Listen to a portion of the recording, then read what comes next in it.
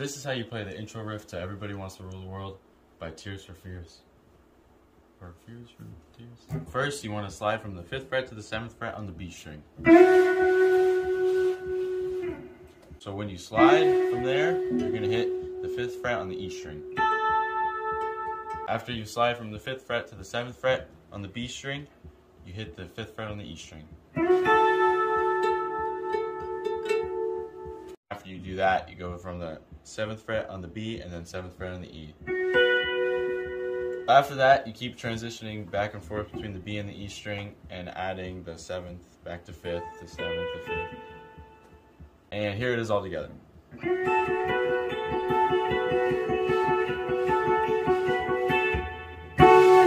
Thanks, Luke.